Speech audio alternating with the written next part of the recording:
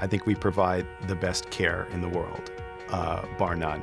If you have cancer and you're coming to see me, I know that I have all of the state-of-the-art treatments available to you. I can just treat what you have and practice evidence-based medicine. If I were in fee-for-service medicine, I would get paid to do your surgery. I'd get paid for the volume of surgery that I do, but I'm not. And instead, I get to just focus on what's the right thing for you, what's the best surgery for you, and I get a salary.